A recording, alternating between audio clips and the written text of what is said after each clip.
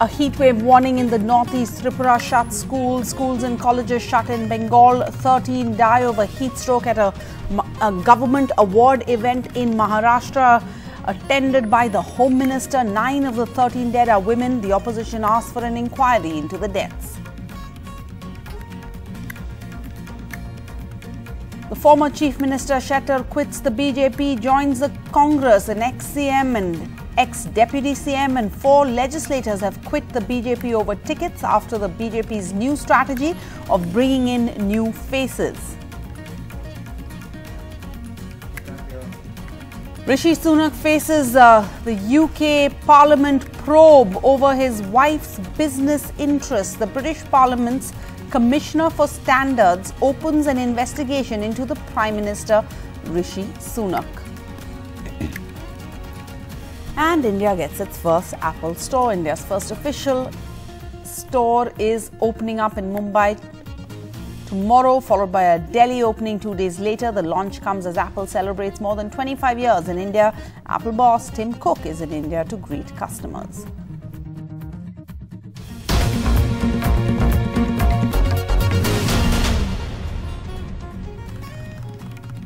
A heat wave has gripped parts of India. The IMD has issued an orange alert for West Bengal. According to the IMD, Mumbai and several parts of Maharashtra are reeling under heat wave conditions. And though Delhi is far from a heat wave, the temperatures will still be approximately 4 degrees higher than normal for this time of the year. The maximum temperatures will be in the range of 40 to 42 degrees Celsius over many parts of the plains of northwest India and adjoining Madhya Pradesh and East India. The IMD says the maximum temperatures are above normal by 3 to 5 degrees Celsius over many parts of the northwest, east and northeast of India. And 13 people have died of a heat wave. This while attending an award event called by the Maharashtra government. 13 people have now died due to heat stroke after they attended this large public gathering in the open in Navi Mumbai. Over 50 others have been admitted to hospitals. Dozens are suffering from dehydration because of standing and sitting there in the heat to attend this government program in the presence of the Union Home Minister, Amit Shah. Almost 10 lakh people had gathered for nearly 5 hours on this open ground where social worker Appasaheb Dharmadhikari was to be honoured with the Maharashtra Bhushan in the presence of Union Minister Amit Shah, Chief Minister Eknath Shinde and Deputy Chief Minister Devendra Fadnavis. The event began at 10:30 am and people sat out in the open for hours under the blazing sun with no pandal or shade to provide any protection. Despite drinking water supply and 75 ambulances, by 1 p.m. people started collapsing. 13 people died due to heat stroke, 9 of them women. According to Panvel Municipal Corporation, many of them were brought dead to the hospital. Broad death होती थे 11 होते। MGM hospital Kamothe Panvel में 18 patient admit हुए थे। उसमें से 8 patient जो है वो जनरल वार्ड में थे, 3 पेशेंट क्रिटिकल आईसीयू में थे, 3 पेशेंट जो है वो महिला वार्ड में हैं और एक जो पेशेंट है अभी डिस्चार्ज होना बाकी है। वो 18 जो में थे उसमें से एक की डेथ हो गई है। जो बाकी बचे थे उसमें से 7 पेशेंट्स अभी डिस्चार्ज हुए हैं। 18 people are still being treated in hospital. यहाँ पे बैठे थे तभी तक कुछ नहीं हुआ, सब सही थे सब लोग। फिर घर पे निकले तभी धूप से ज़्यादा धूप लगने के कारण चक्कर आ गई थी। तो आप वहाँ पर गिर गए थे निकलते समय? हाँ, निकल मैं रोड पे गिर गया मैं। धूप से बहुत निकल गए हम, तो उधर थोड़ा सा चक्कर आया मुझे। तो उस समय क्या बताएंगी, किस कंडीशन में थे, क्या हुआ था? कोई सीवियर था, कोई ऐसी था, नॉर्मल भी थे लोग आए थे, उनका ठीक। तो जो सीवियर थे उनकी संख्या क्या है, उनकी क्या स्थिति है अभी? उनके ठीक हो रहे हैं, जल्दी ट्रीटमेंट चालू कर दी थी हमने जल्दी से। From the Chief Minister to opposition leaders, everyone made a beeline for the hospital. 5 lakh rupees each compensation has been announced for the families of the deceased. जो कुछ प्रशासन का काम था वो श्री सदस्य को साथ में लेके हमने किया था, लेकिन कल की जो घटना है वो दुर्दैवी है और उसका कोई राजनीति के लिए उपयोग न करें। सरकार को ये जानकारी होनी चाहिए थी कि लाखों लोग आएंगे और जिस तरह का ऊपर तापमान है, गर्मी है, 40 से भी ज़्यादा पारा ऊपर गया था। तो ये सब जानकारी सरकार को होनी चाहिए थी, लेकिन ये प्रोग्राम शाम को होना चाहिए था जब सूरज ढलता है, लेकिन हमारे गृह मंत्री जी को शाम का टाइम नहीं था, दोपहर को ले लिया, तो उनकी व्यवस्था देखने के लिए ये अव्यवस्था की गई। The tragedy should serve as a warning to political parties and others not to take the summer heat lightly. With Pooja Bharadwaj in Mumbai, Uma Sudhir, NDTV. And now schools and colleges in Kolkata and several districts of Bengal will remain closed for a week from the 17th of April because of these heatwave-like conditions. The Education Department of West Bengal's government has issued a notice announcing the closure. The temperatures in Kolkata have been hovering around 41 degrees Celsius for the past few days. That's according to IMD records. Many, including children, have been taken ill because of the scorching heat. The IMD says that the heatwave conditions will prevail over parts of the country for the next few days, and with no rain or relief in sight, several state governments are taking steps to tackle the problem.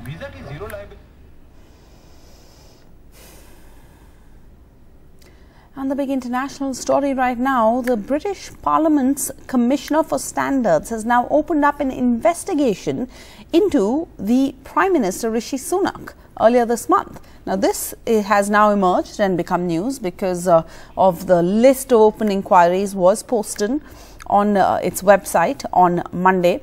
And the list said that the matter under investigation was a declaration of interest. The inquiry began on the 13th of April. Let's go across to my colleague Radhika Iyer, who's monitoring this story. So, Radhika, we know from the list that the matter under investigation is a declaration of interests. An inquiry has begun on the 13th. What more can you tell us? What is this inquiry about? Well, all MPs of the British Parliament must, as a rule, declare their ministerial interests, personal interests, business interests. And this time, I say this time because it's not the first time that Rishi Sunak is facing a probe, or Akshata Murthy, his wife, is facing a probe, or has come under scanner. This time, it appears that there is a business interest, and Rishi Sunak's wife, Akshata Murthy, also daughter of Narayan Murthy, co-founder of Infosys, which is India's IT giant, has shares in a childcare firm in the UK called Coro Kids. Now, why is that a problem? We know that Akshata Murthy is the daughter of a billionaire and she does have business interests. So why is this a problem now? This is because, Sarah, last month when the budget was out by the Chancellor, Mr. Jeremy Hunt, he also announced a pilot scheme for childcare and childminders in the UK. The scheme overall has an intention or an objective to promote or to encourage women employees and professionals to go to work. To be able to do that, they need reliable childcare. And the childcare system in the UK has often been criticized for being extremely expensive and very few childminders available. And so this scheme was meant to incentivize or push in close to 500 billion sterling pound into supporting childcare. Now, it so happens that one of the beneficiaries, and especially 6 private companies which will benefit with regards to this particular pilot scheme, including of Coro Kids, which is part owned or rather has a stake by Akshata Murthy, and the allegation is that Rishi Sunak, as Prime Minister, whilst encouraging the scheme, did not declare that his, well, shall we say, wife's firm or the firm which his family has interests in will also benefit from this scheme.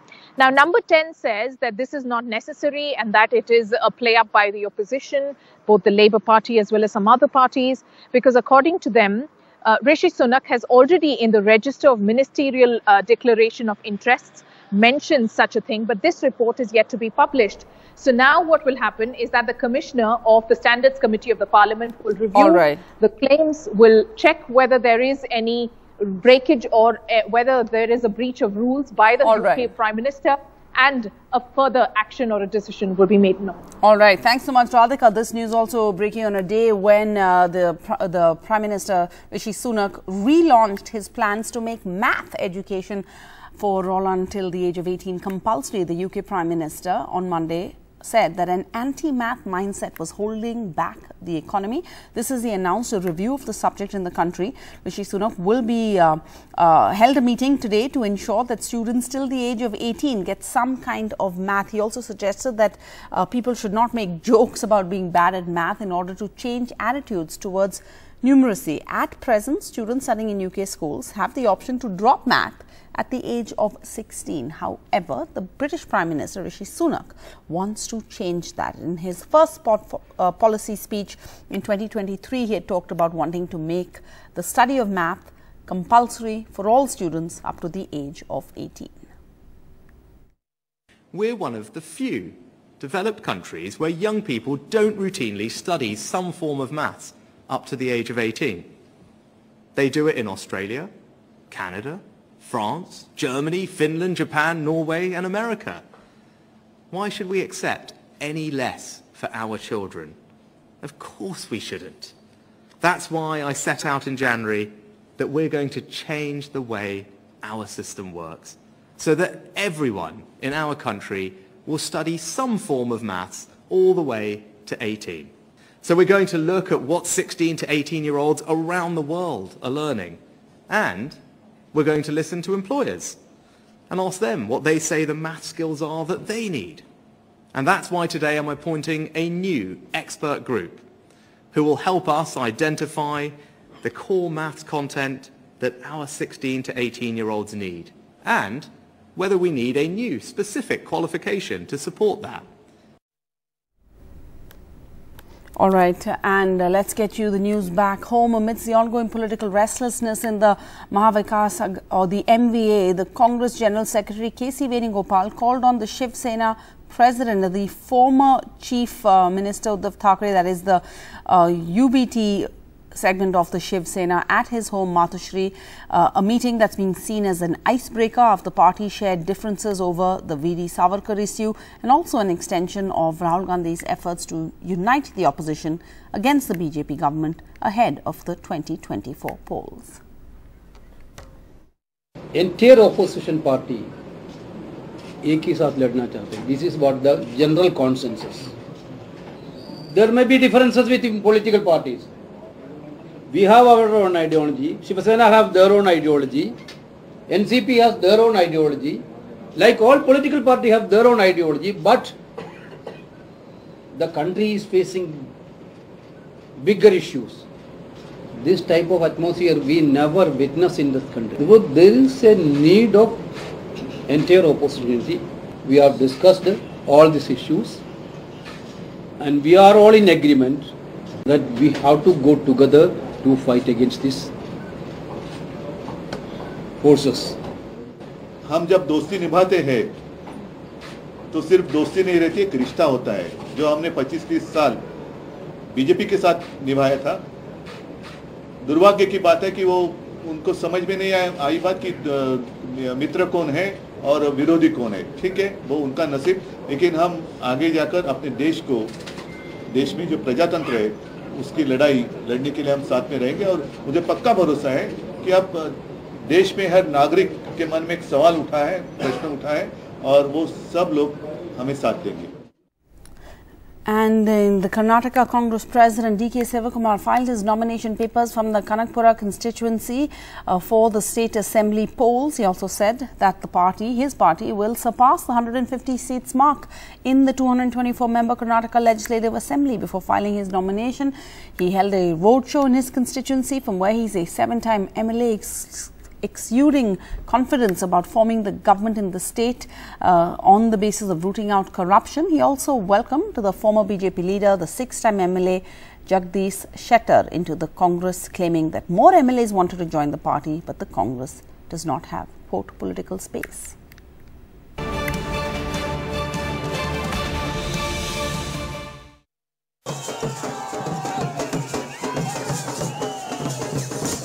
Karnataka Congress President D.K. Shivkumar, Karnataka's richest politician and the man hoping to be Karnataka's next Chief Minister, pulled out all the stops for his nomination today in Kanakpura, about 70 kilometers from Bengaluru. Thousands of supporters, over 100 cars were part of his roadshow today as he declared assets of rupees 1,214.94 crore rupees. For DKS, as he is known, it's a 24/7 job. This morning, a huge morale booster for the party with an ex-BJP minister, 7-time MLA and Lingayat leader Jagdish Shettar joining the Congress. The congressman for all seasons has done it all, from spending 52 days in jail to being the party's main fundraiser in Karnataka. He swarmed with ticket requests and more. They are misusing those agencies. Even the agency, I don't want to name any one of them. They also admit that yes, we have to work against our conscience, but we have to go ahead with our bosses. So they are doing their job without the, not as per the law. It's just harassing. Correct. They are taking a political call. It will be very unfair on them also in the future. The 7-time legislator is an MLA from Kanakpura, a constituency that was once a JDS bastion. He defeated H.D. Kumaraswamy from here in 1999. And now, after 7 consecutive wins, he's thrown an open challenge to the ruling BJP to defeat him after the Saffron Party has pitted a formidable candidate, R. Ashoka, a 6-time MLA and a Lingayat leader, against him. Belonging to the land-tilling Vokaliga community, DK is reaching out to other communities too. En route to Kanakpura, he calls up a Lingayat seer to seek blessings. Appaji, Sharan Appaji. ಏನಿಲ್ಲ ಈಗ ಜಗದೀಶ್ ಶೆಟ್ಟರ್ ಅವರು ನಾ ಪಕ್ಷಕ್ಕೆ ಸೇರ್ಪಡೆ ಮಾಡಿಕೊಂಡು Kanakapura nomination file ಮಾಡಕ್ಕೆ ಹೋಗ್ತಾ ಇದ್ದೀನಿ ಅಪ್ಪಾಜಿ. In his words, he claims he is every Lingayat's son.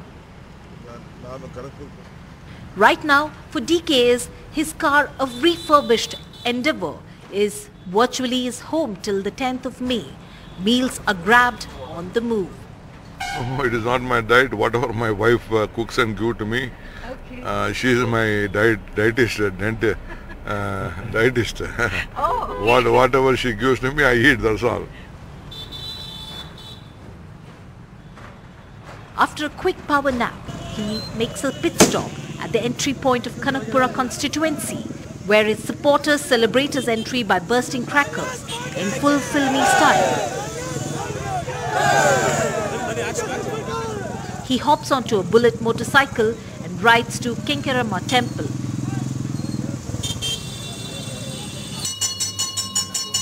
A deity traditionally worshipped by DK Shivkumar's family. However, while challenge number 1 is winning the Karnataka election, desperately needed for any hopes of a larger Congress revival, for DK Shivkumar, the larger battle also lies within, with nemesis Siddaramaiah, a battle he is keenly aware of. Karnataka is set for a big fight. One of that constituencies is Kanakpura, where we reported from. In fact, we showed you where Mr. DK Shivkumar filed his nomination. Tremendous response on ground. The poll pulse here on ground also says it's once again going to be Mr. DK Shivkumar. In fact, speaking to him, exclusive conversations with Mr. DK Shivkumar. Whether that is Lingayats or Vokaligas, caste doesn't matter here. It's about an individual, and DK Shivkumar has given an open challenge to the BJP, who thinks they have fielded a formidable candidate who's R. Ashoka for a big fight right here in Kanakpura constituency. In Kanakpura, with Kumar Shrija for NDTV. And the BJP meanwhile has released the third list of 10 candidates. They have fielded Mahesh Tenganakai from the Hubli-Dharwad Central. The seat that was held by Jagdish Shettar. The disgruntled BJP leader Shettar has finally put speculations to rest as he joined the grand old party then in the presence of the Congress President Mallikarjuna Kharge and the State Congress Chief D.K. Sivakumar. Soon after joining the Congress, he accused the BJP of not treating senior leaders like him properly. He said that he would win this Hubli-Dharwad seat for the 7th time in the upcoming Karnataka poll. So now we have one former Chief Minister, an ex-Deputy Chief Minister and 4 legislators who have quit the BJP over their ticket allotments under the BJP's new strategy of bringing in new faces. Now, will this strategy pay off? The Chief Minister, Bommai, claims that the defection of these leaders will not impact the party because they are a cadre-based party.